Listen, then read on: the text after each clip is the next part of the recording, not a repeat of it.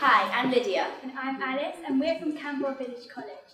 We'll be performing to you Act 2, Scene 3 from Midsummer Night's Dream. I'll be playing Hermia. And I'll be playing Helena. And this is the part when the two girls are having a really serious fight. Because Hermia thinks that Helena is cheating on her with Lysander, who is her love. And Helena thinks this is all a big prank, but she's just going too far. And we really wanted to perform this duologue because we found it very interesting, the journey that the two girls are going on throughout it. It's not just throughout the duologue though, it's throughout the whole play. And we also feel like we really connect with the characters. Yes, and this is for two different reasons. The first being the troubles that they're going through, like boy problems and arguments with their friends, and the kind of thing that happens even today, well, now. The second thing is that the two girls are best friends in the play, and we are also in real life. So we wanted to explore the themes of friendship that come in this play. We thank you in advance for watching, we really hope you enjoy.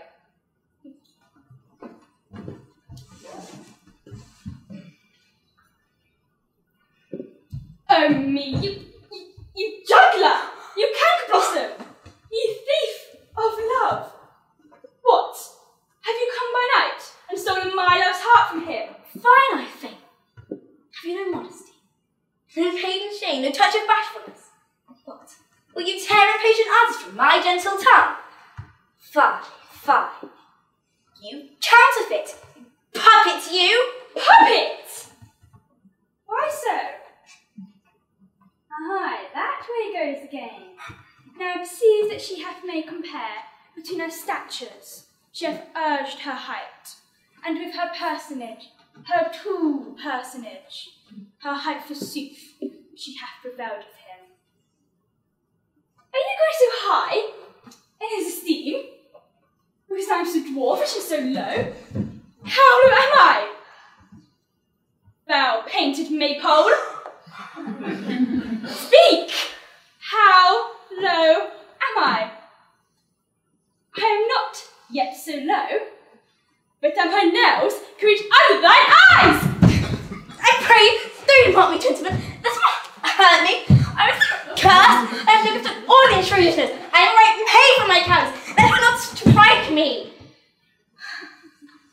Perhaps you should think, because she is something lower than I that can match her. Lower? Her again? Good Hermia, do not be so bitter with me. I never wanted to love you, Hermia. Did ever keep your counsels, never wronged you. Say that, in love unto Demetrius. I could not feel stealth into this wood. He followed you for love. I followed him. But he has chid me hence and threatened me to strike me, to spur me, to kill me even. And so, he will let me quiet go to Athens, where I will bear my folly back and follow you no further. Let me go. You see how simple and how fun I can be. Why get you gone? Who is it that hinders you?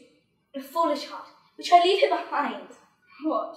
With Lysander? With Demetrius.